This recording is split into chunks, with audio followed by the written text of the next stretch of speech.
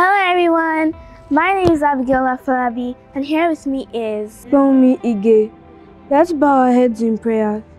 In Jesus' name. Amen. In the mighty name of Jesus. Amen. Father, thank you for waking us up this morning.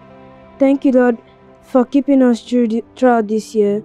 May your name be exalted in Jesus' name. Amen. Father, as we read this devotional this morning, you shall bless us with retentive memory in the mighty name of Jesus. Amen. In Jesus' name we have prayed. Amen.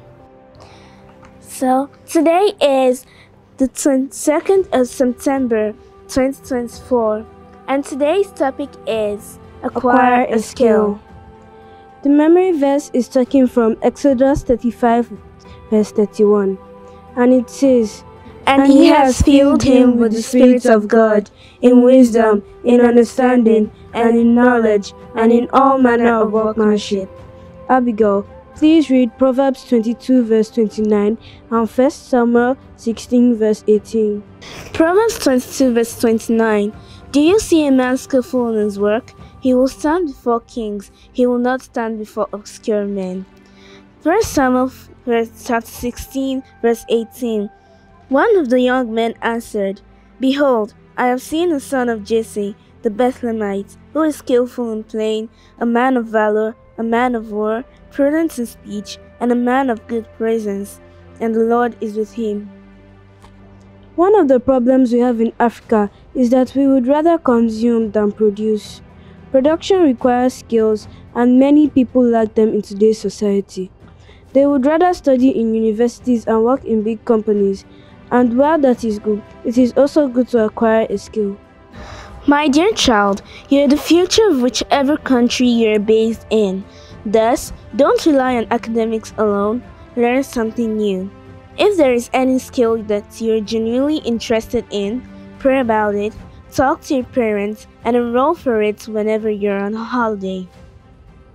In 2022, the federal universities in Nigeria were shut for months because of a lengthy strike, and many young people learned skills such as baking, tailoring, social media marketing, etc., and started earning money before the strike ended.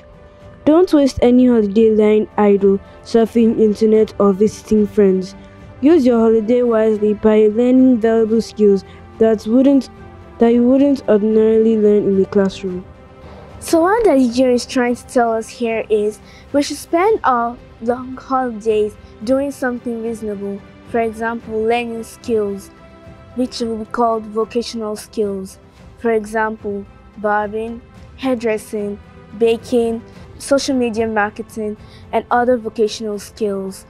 Adeboye is trying to tell us that we should not stay at home during our long holidays lying idle or just chatting with friends or surfing on the internet, that we should do something that will make us to earn money. Today's action point is talk to your parents or your guardian about a skill that you would like to learn today. The Bible quiz for today is, what is the other name for the wise men that visited Jesus?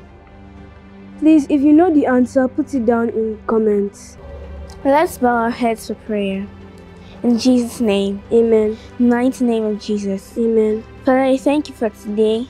Father, I thank you because you allowed us to send this word of God across the nation. Father, may you be exalted in Jesus' name. Amen. Father, as we have sent this word of God to everyone that is listening to us, Father, please let it penetrate into their hearts in Jesus' name. Amen. Father, let them exhibit it in Jesus' name. Amen. In Jesus' mighty name I've prayed. Amen.